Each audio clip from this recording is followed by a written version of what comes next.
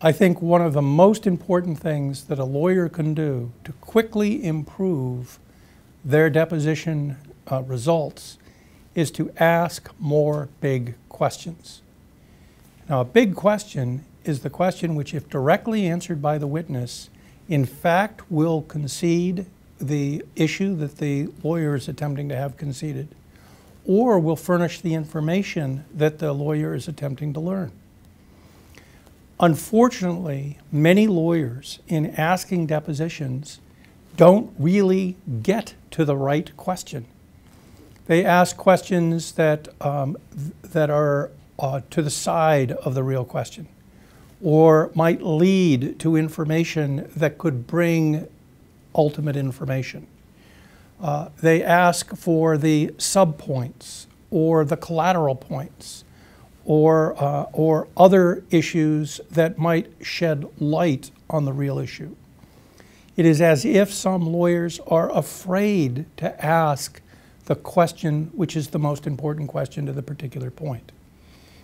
I suggest that it is beneficial almost every deposition to ask the important questions, to ask the big questions.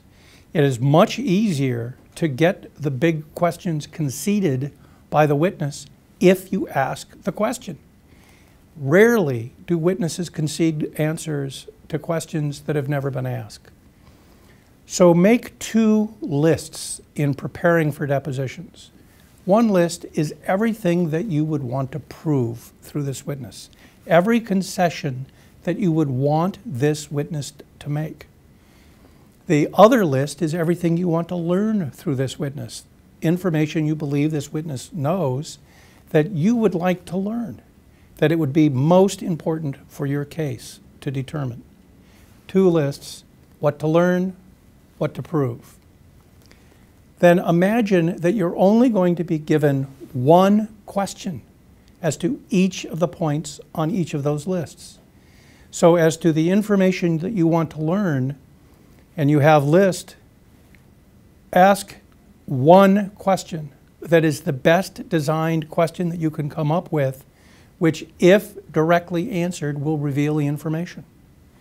Now, similarly, as to those things that you want to prove, imagine that you're only going to be given one question in order to prove each of those points. It will force you to ask the big question, to ask the question which, if properly answered by the witness, will give you the concession that you seek or the information that you desire.